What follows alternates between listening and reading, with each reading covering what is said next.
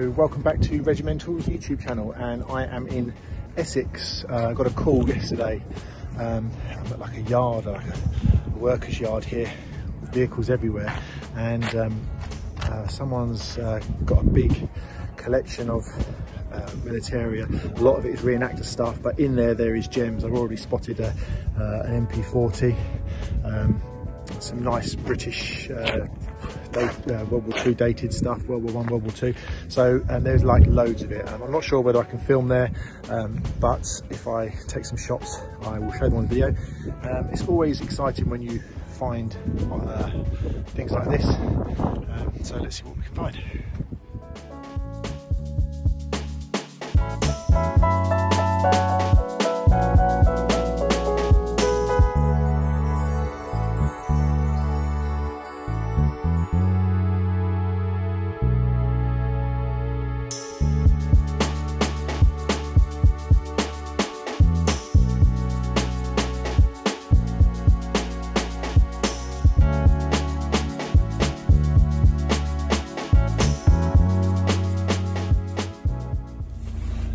So I'm back in the van on my own. We've been through all the stuff.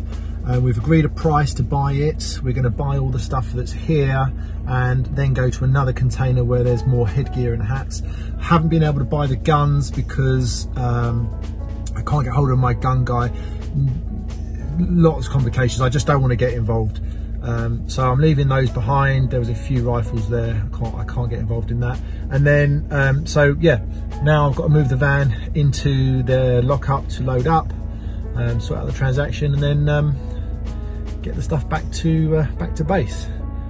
So I might report back when I go to the other container, see what kind of hats and headgear there are there. So at the second place, emptied another container, filling up the back of the van with more stuff. Had to take out some of the sort of surplus uniforms to make space so I could put some of the more valuable headgear in. So yeah, just watch this space. So this is day 2 of this massive find that I found in Essex. I've been back down there this morning to pick up 2 more vanfuls of stuff, and it's just immense. Now, don't be under the illusion that everything here is brilliant stuff. I would say there was 70% is reproduction or post-war. So I'd say 30% of it will be good for our website. The other stuff I'll take along to a show, and I will just, you know, put it out on the floor and see who wants it. I might take some of the stuff that's, you know, similar, sort of related to Militaria. I might take it to my vintage shop or do a couple of the local markets. But just an enormous amount of stuff. And just to give you viewers an idea of where I went, because I realised as I was filming that, you know, I said in the start of the video that I'm in Essex. Well, a lot of people overseas wouldn't know where Essex was. So, you know, we live in Hertfordshire, and Essex is just like literally the next county, an hour and a half away. Really unusual to find so much stuff. Sad story, usual thing we do come across.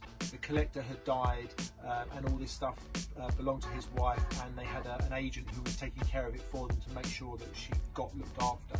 It's very important because sometimes unscrupulous people can make their way into collections like this, and they don't pay serious prices and serious offers for this kind of stuff. So rest assured that we do always make sure that the receiver of the funds is getting a decent price for their items.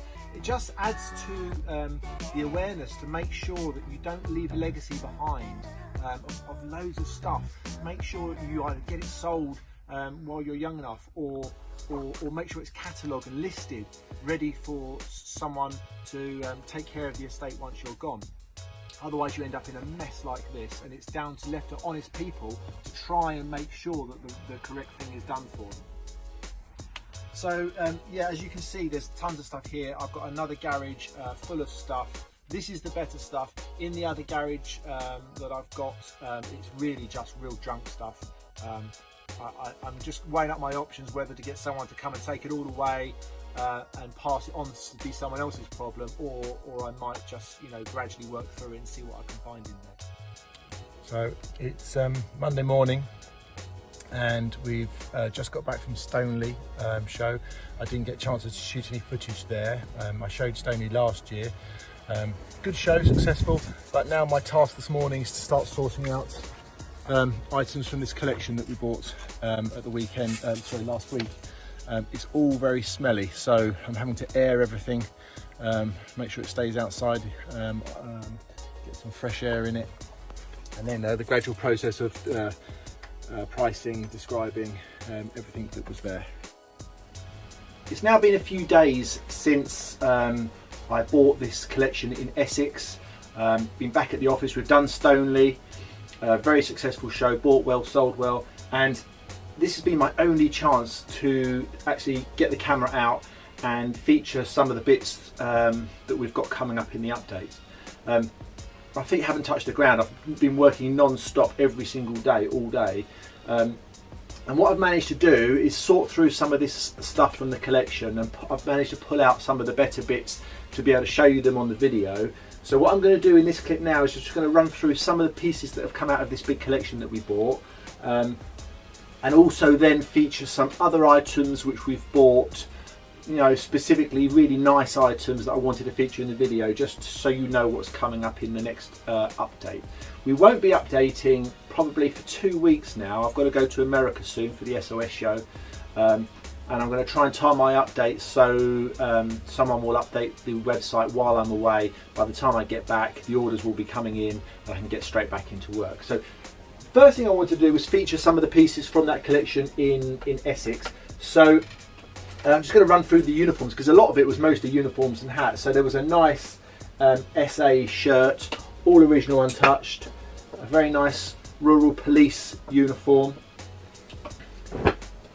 a second pattern tanker's jacket with some, I think it's Chinese writing here. It doesn't look Japanese to me. I think it's Chinese writing here, very faintly onto the breast there, rust spots. Really nice age, a proper used example.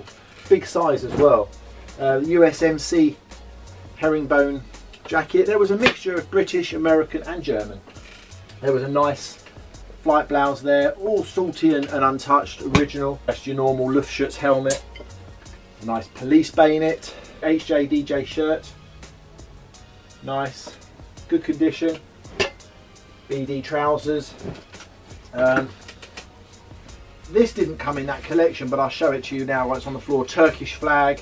It's 1917 dated, you know, which will coincide nicely with anything for people that collect Gallipoli stuff. There's an inscription on here, 1917. Where is it? Up here. Really nice. A nice Luftwaffe flight NCO's cap. Very good condition, large size.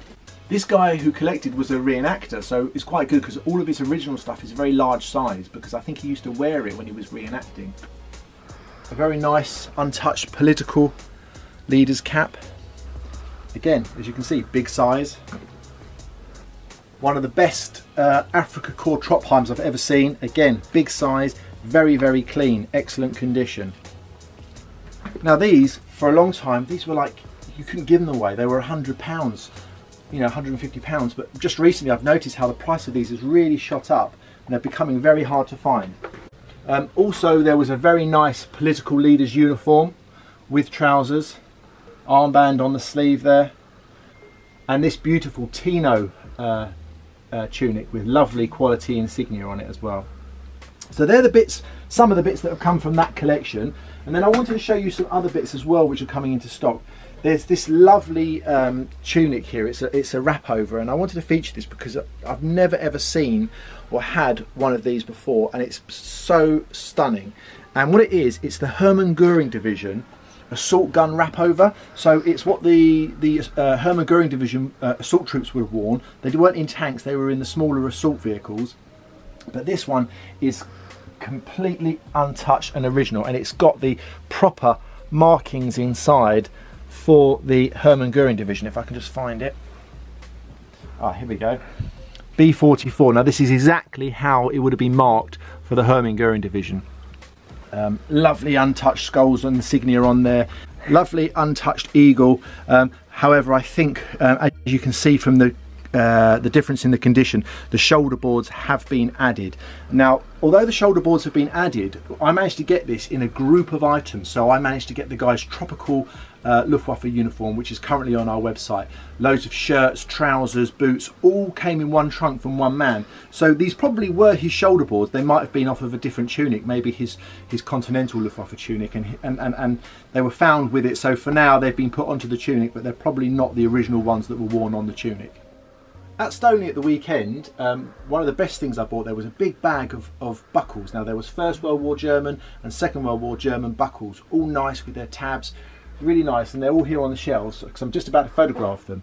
So I wanted to run through these with you to explain what they are. This one is very nice. It's a nice Turkish buckle, but this one is a nice First World War buckle, 1915 dated. This one has the lovely stamping on the side here for Regiment 103. That's Saxon. From memory, that's quite an interesting regiment. I can't remember why, but we'll research that. Then there's others here. This one here is my favourite, I think, which is the it's this one. That's 41 dated, but this one is rare. This is 1940 dated. Any Afrika Korps buckles 1940 dated are always a premium and very, very hard to find. There's also a lovely Kriegsmarine one here in gold. And then on the shelf here, there's another Kriegsmarine one I wanted to feature with the lovely Marine stamping there on the tab. I think that's 42 dated. Also on the shelves here, you can see this very, very nice early Mecklenburg Strelitz pickelhaube. It has the early shaped, much taller than normal, but the Mecklenburg Strelitz insignia there, not to be confused with the Mecklenburg Schwerin. And then moving around here, this is a lovely piece which has sold recently, but I wanted to feature it in the video because it's going to be sent out soon, and I couldn't pass by the video without featuring it on the video. It's a lovely aviation, First World War aviation tunic. I mean, the detail on the collar patches there is stunning. And this one has come by to us. It originally was owned by Michael Baldwin, the very famous author. And I just thought, what a great chance to feature it on the video before it gets sent out, because that's off to the other side of the world soon. And then some other bits which are really good I wanted to feature. This is a lovely Brunswick officer's pickelhaube. Very nice condition, but what's most important about this example is the fact it has its original box with it, and it's not just a normal pickelhaube box. It's actually got its original label to it, which has the address on it, which is a suburb of Brunswick, to show that that is the actual one that came, the actual box that came with that helmet. This is very nice. Bought this at Stoneleigh at the weekend. A very, very nice first pattern FS fighting knife. Just for those who don't know, the first pattern is identified by the wavy S crossguard. See how it has like an S shape to it, a slight kink there, whereas the second pattern would be very much identical in nickel but with a straight crossguard. This is a very nice piece. Now this came in the collection that we bought in Essex, the political leader's brocade belt. He obviously wore this with his uniform when he's reenacting, but very, very nice condition one. Then the last few pieces I wanted to feature, increasingly hard to find, a lovely British First World War Gor Blimey cap with the Royal Artillery insignia on it. When you hold this and you feel the weight of it, you instantly feel that it's original. These are quite heavily faked, but I felt the fake ones, and they're so much lighter in weight than the normal original ones. The weight is what tells you how original it is. But a beautiful piece with lovely age to the badge on the front. And then this here is possibly one of the rarest pieces that I've had in a very long time. I've never ever owned one of these before. As you can see, underneath there appears to be an M43 cap. What this is the German World War II Bergmutz with its original white cover. I've spoken to a few friends and collectors who collect just mountain troops items, and they say they have never ever seen an original cover for it. Quite crude in construction, but very, very hard to find. And I'm just going to peel the cover off now. I wanted to feature it first with the cover on because it takes a little time to stretch it over the peak, but when you take the cover off, you can see that it's always been original to this cap. Lovely Edelweiss there on the side. Look at the age and the grime there on the seam there. And as you unveil it, you can just see a lovely shaped officer's Bergmutz there. And when you look inside, the age is you know, unmistakable. There's no doubt that you can see that's original. It's without doubt what they call in America a one-looker. But it's the cover which will give most of this item its value. And then finally, I wanted to feature this, which I got at Stoneleigh as well. Now, this is instantly recognisable as the iconic Enigma machine. The last one of these that I had sold for tens of thousands of pounds. This is a reproduction, so it's a static reproduction, and it comes from a company called the Enigma Hut. What they do is they made a quantity of these a few years ago. They made moving ones which were selling for £10,000 to £15,000, and they made static ones, and this is a static example. It's ideal for a museum or someone who collects items relating to the Enigma machine and just want to have in their showroom a static example to show what the Enigma machine would have looked like. And this is going to be on our website just after I get back from the SOS. But a really stunning piece, ideal for someone who doesn't want to pay out tens of thousands of pounds for an original. So thanks for watching this video. It's been an interesting week or so trying to film it. It's been all over the place, and some of the footage has been quite difficult to shoot with noises in the background and being in difficult situations out and about, but it gives you guys an insight into how busy our week can be. Which leads me on to apologising to people who have emailed requesting photographs of items or sizes. I just don't have the time sometimes to answer everybody. I always say in all my videos, text me. Text or pick up the old-fashioned telephone and just phone, and if I'm in the office I can give you the size, I can give you sometimes what I prefer to do is switch on to FaceTime so people can view the item on FaceTime there and then, rather than me have to take photographs of it and send it. So I hope you enjoyed the video. I'm off to America now, so I won't be here for 2 weeks. The update will be in 2 weeks' time. I will be filming a video in America, so there'll be something cool to watch when I'm back. So don't forget, keep watching the website, watch Facebook and Instagram. Please like this video, and if you haven't subscribed to the channel, subscribe. And oh, one last thing before I go. I met up with Bruce Crompton at the weekend, and as many of you know, I've been in a couple of episodes of Combat Dealers, and the good news is Bruce has asked me to help him out shooting 2 more episodes. So I'm going to be featured again on Combat Dealers. Hopefully we might do a bit of filming in my new vintage shop, but that's something really exciting to look forward to in the springtime. So thanks for watching, and see you next time.